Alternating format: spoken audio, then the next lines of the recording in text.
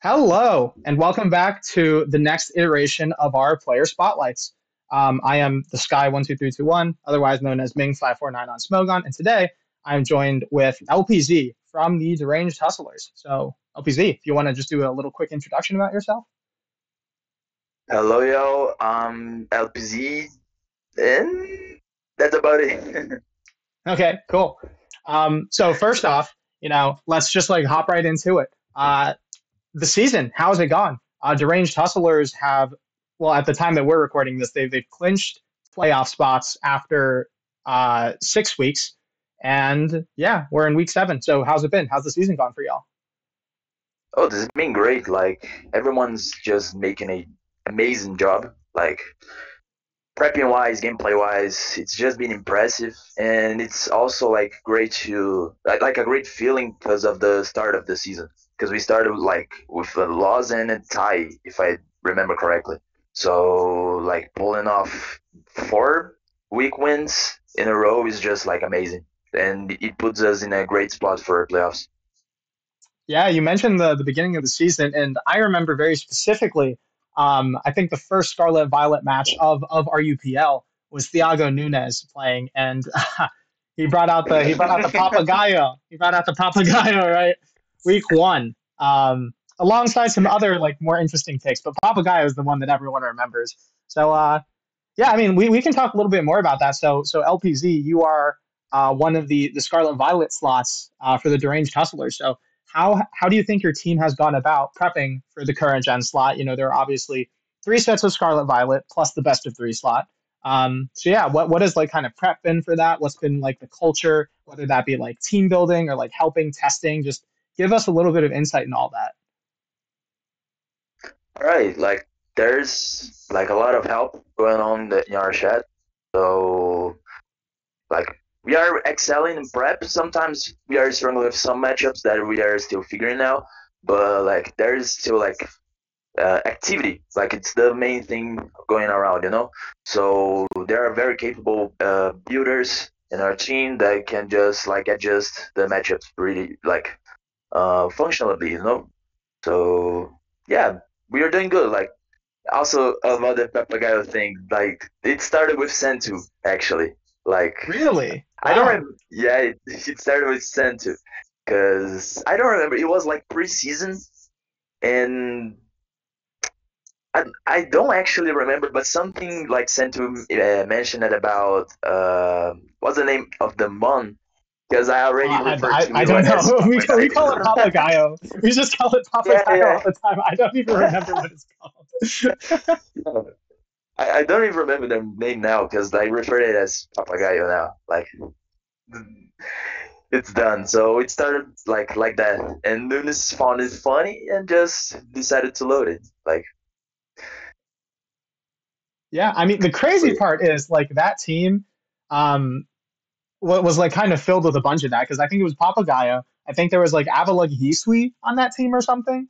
Um and there's like something else. It looked really silly. And Thiago did end up losing that match, but it was really close. Like I think he got a little bit unlucky if there like a crit or a miss or something that if that had not happened, he would have won, which would have been crazy. But yeah, I mean that's a great thing, right? Because I mean Papagayo really has kind of become the mascot for your team. Deranged Hustlers, it has hustle as the ability. It's kind of funny how all that had turned out. Um, yeah. but yeah, speaking of kind of funny, so you mentioned the activity in the team chat.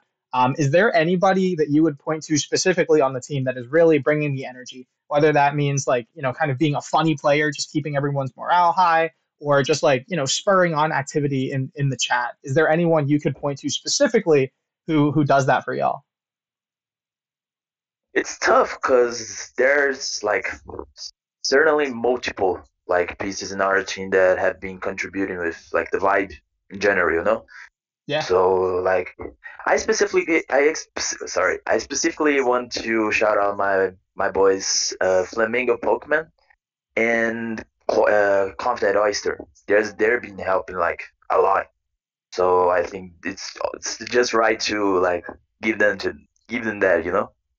Yeah, absolutely. I mean, coming into the draft, you know, Flamingo was one of kind of the big question marks whether or not his kind of like creative building style, how that would translate to tournament play. But as we've seen so far, I mean, he's what 2-0, 1-0 at this point. He's undefeated, I know, which is great. Mhm. Fantastic performance from him. And Oyster, some extenuating circumstances happened, so he was a late addition to the team. And it's great to hear that both of those guys have been like really big contributors to like the vibe and just like the team culture and stuff like that. You love to hear that, right? Um, Yeah, and not only that, cause when they need step in, like sub in for someone, like happened I think twice with Lime, yeah, which both had to step in and they just won their game. So like they're doing great. Like this is a great season for them. absolutely, absolutely. Okay. Speaking kind of back into like the tournament gameplay type thing. So when you are approaching a week, right? When it comes to like prepping and actually playing, are there any like what are kind of the steps you take to prep for that? Like whether that's just like if you like get a scout or you just load something you're comfortable playing with, how do you approach kind of coming into a week and needing to play a game? Honestly, there are some tours that I just bother more about like feeling, like not specifically rely on scout, but I do like having scout and just like info in general. I do like watching replays to see like how I need to approach some games, not only matchup wise, but like the style they play. So yeah, it's kind of like a mixed bag. Okay, But sure. above all else, it's like you have to feel the type of aura, like winning aura of the team. Because if you don't trust your team, like how you gonna play? Yeah, absolutely. I mean, this is a team tour, right? So, one win is important, but at the end of the day, the team has to like, kind of step up, make sure you can secure that four for the tie or five for the win. So definitely that makes a ton of sense. That makes a ton of sense. Speaking Yeah. of the kind of games that have happened so far, is there any game that sticks out in your mind as something that you thought you played like especially well? Just kind of your highlight game of the season. Yeah, there's a game. Like I think it was a bit more different. I had to approach a difficult matchup, like playing aggressively, and it was I think week 5 versus Mana. I think Yeah, I did good there, absolutely. We and actually have that replay pulled up. So, if you want to kind of just take us through this step by step or whatever, like some key turns that you thought were happening. I mean, I think everyone would appreciate that. Yeah. yeah, for sure, for sure. Okay. Cool. Um, Can you see the replay by so the way on my screen? Think I should have shared the screen and everything. yeah, yeah, yeah. I can see that. Okay. Cool. So yeah, I'm just gonna have this set playing on slow, and you can kind of just like talk us through what you're thinking about. So, versus Band Mana, Iron Fisters. Um, what do you think on like lead, right? You see the team, you see Cresselia, Suicune, all them goons, and what are you thinking in your head? How do I get through this? All right, so I actually like the lead was one of the toughest part of all like this matchup, because both Crook and Noivern leads were very like likely, because of course that the team man is using is in offense. So I think like Thunderous was my only possible lead, my only good lead, because everything Hmm. else was at risk of like being vulnerable to something. Like definitely not Cyclizar, because that would give many stuff like free setup. My Crook was not that bad of a lead, but like it's Scarf, so that I don't want to get knocked by his opponent like knock. So yeah, I just think Thun was my only possible lead for this matchup. Yeah, absolutely. So let's hop right Yeah, into the game. So like you mentioned, we have Thunderous leading for you, and then we have Crocodile for the other guy. So kind of just walk us yeah, through what are you thinking now? How are we going about this?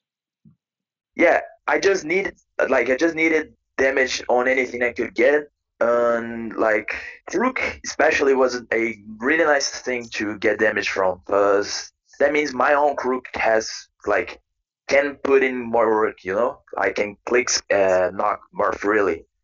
So here I made a good call, like vote switch. It was like obvious he wasn't gonna sack his crew because he wanted rocks still.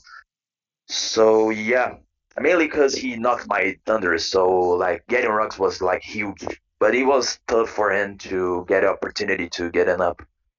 So Yeah. yeah, Crook is back, and I think I actually don't remember what I did following. Yeah, Cyclozar, just because like rocks for him was just too big, and I wanted to not give him free rocks.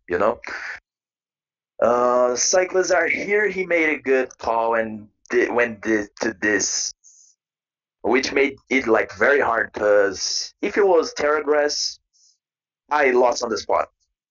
I literally lost on the spot. So here, I had to pray basically and go Crook and like pray he was Terra Fairy, which he was, and I got the play right because I'm gonna gunk like on its face. Yeah, absolutely. I Thankfully, mean, Armor Rouge is like one of the scariest mons to look at, like at all times, because you don't know yeah, what Terra it's going to be. You don't know if it's like a weakness policy set. Sometimes you see on hyper offense. Just like definitely one of the big threats in the tier. Yeah, yeah, for sure, for sure. It's like in this matchup specifically, it was the scariest thing to face. yeah, But absolutely. it wasn't the only, There's Suicune, which was tough too. Reverum, if I got like um either unlucky or just didn't take care enough, I would have lost too. Here I got a lucky dodge, but yeah, not that it would matter a whole lot because I would still get a pair off, and I have ways to play around it while it is paired, right? Yeah, So yeah, broke its balloon, which is also cool. Makes my crew be able to revenge kill it. And here I think I go Jirachi because I'm Encore, so I'm not scared. And he wasn't going for high horsepower there, so it's fine. yeah, and there we see Yeah, the Encore. I mean, I think this is one of I feel like Encore is almost kind of standard on Jirachi now, but I feel like people still don't really give it as much respect as it deserves. I mean, coming in and being able to stop like Parrot River Room here, or even like Slowbro, Suicune, even if it like decides to try and Calm Mind on you. I mean, I think it really is kind of an yeah, underrated pick. Yeah, yeah, for sure. So here's the scary part too. yeah, So we just U-turn because like I'm faster anyway, so Encore there doesn't make sense. I hope it's not sub, but of course it is because it's paired with Cresselia, so it doesn't make sense if it's not sub.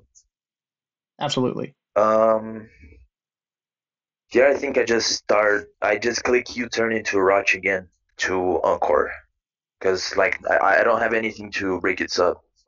Right. Yeah, and here we see again. I mean, Jirachi with the Encore is super valuable. You have Suicune going for Calm Mind there, and it's like not an issue Yeah, anymore. yeah. Like his calm mind was kind of risky because if I had Draco, I didn't reveal anything. If I had Draco, I would be able to break the sub and knock afterwards, which would just like end the sweep. Hmm. So yeah, but it is what it is. I just encore and like as much as Encore Jirachi is good, it's not reliable into Kun too much because Kun just protects and there's pressure going on, and you have True just like pressure. yeah, you have like two Encores to pull it out, or if you get retry, you get like a three, or if you're a god, you get four. So yeah, I took the opportunity to go Gengar because I'm nasty blood. Um, Here I think I nasty blood only once as he's locked into protect. Yeah, absolutely. I mean, what do you think about like different Gengar sets in the meta right now? Because I know kind of in the earlier iterations of Scarlet Violet, Gengar was normally found with like a Specs or a Scarf, just like a choice item, right? but Hmm. lately we've been seeing a lot more like setup or even like encore, maybe T spikes in some forms, like paralysis hex sets. Like how do you feel about Gengar right now? Gengar is doing really good right now. Like I think that set versatility, Hmm. uh, can just like catch any check like sleeping. He has a lot of terrors to click to. He can do like terror fighting with focus blast. He can do terror fairy. He can do. I've even seen like terror normal. Um, and yeah, there's encore to just punish passive play. You have there's like a lot of tools to catch any check he has. So Yeah, yeah, I think it's a great mod, and that's kind of why I wanted to pull it out because I also didn't have used it like in any other week. yeah, for sure. And there we just see. I mean, the Gengar does go down, but it traded like over half on the Suicune, so definitely I Yeah, think worthwhile in that situation. it would be even better because he got a double protect on when I attacked first, so it would have been like even more. Yeah. But yeah, it's fun. Like at least I get to do damage and break sub, so I got a knock here. So I'm doing good. Like I'm comfortable at where I'm at. Yeah, and here we see Revavroom coming in. Obviously Hmm. Suicune probably wants to preserve those lefties. That at this point, that's kind of the win con for mana. Um, Yeah. but yeah, I mean, now you've kind of established an advantage, I'd say. So what are you thinking about how am I going to win this game? How am I going to bring this home? Oh yeah.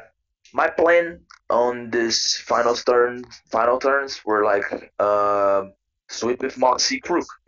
Like I have everything done. And to make this plan like possible, I gotta like not kill this Reverberm. The only risky part is if he hard switches to Cress, cause then it would be tough. Suicune would have subbed on my Slowbro, and it would get like very very hard to deal with it. So yeah, I future sight just so it doesn't get out of control and like start boosting to +6, Yeah. and I let my Slowbro die. Simply as simple as that. So here I just go Crook, which just spam Nox, and I get Moxie boosts, and pretty much ends the game. Yeah, I mean, Scarf Crook is definitely something also um, that we've seen certainly, but is not really. I feel like we see maybe a Stealth Rock variant a little more often as like kind of a more common option, right? Uh, Hmm. so yeah, I mean, it's really cool to see like just Moxie Crook here doing putting in work. I mean, knockoff killing Suicune there from 54%. I mean, yeah, and that's the end of the game. So yeah, an impressive win. Good stuff. Yeah, thank you. Cool. All right. Um, so yeah, I mean that was LPZ's self-acclaimed highlight game of the season. Um, Otherwise, do you think was there a week now that kind of stood out to you that was like, okay, this was a really important week. We really got to get up, kind of put our best foot forward and try to win it, like versus any of the teams that you've played so far.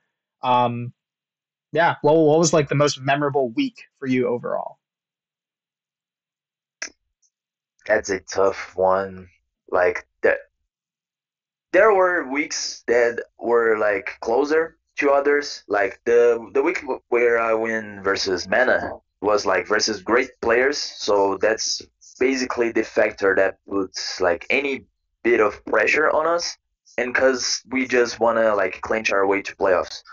But a specific week that I remembered most, there were like I think week 3, which was our like first week win, which it was very very close. It was like 5-4, and I think Gil clutched for us. So I think that's the most memorable I can get right now. Okay, cool. Um, well, yeah, I mean, and that kind of brings me to the end of kind of my questions I have for you. Is there anything that you want to say, uh, just like in general about RUPL or about your team that maybe I didn't touch upon? Yeah, I've just been loving this season. It's always like a a massive joy to team up with my friends. I've been teaming up a lot with Sirius, Beraldo, Thiago Nunes. So it's just been like a very fun season. We managed to gather a very fun team too. Like it's a vibe in our chat. I've been loving it. So it makes it a differential from like other tinters I've been playing. But so this makes me like a more special one. So I really hope we win another one. I know we won last year, but like getting two in a row with my friends, it's just like it's just the best experience I can get in this website. Yeah, So yeah, absolutely. All I right, cool. think I just want to shout out my entire team. Like, uh, they're amazing. Like, everyone has been putting in work. There's not a single one that is like inactive in our chat. Everyone has been like carrying a lot in all of their slots. So yeah, I just want to give a shout out to them. Cool. We love to hear it. All right. Well, if that's all, then thank you, LpZ, for coming in, managing to sit for this interview, this player spotlight. Thank you to all our YouTube viewers for coming, sharing the time of your day, sitting down and listening to us. And yeah, keep an eye out for more player spotlight interviews and are you recaps and all that good stuff. Nah, yeah. Peace. Yeah, thank you for letting me participate on this. Yeah. Love to have you, LpZ. All right. Goodbye, y'all.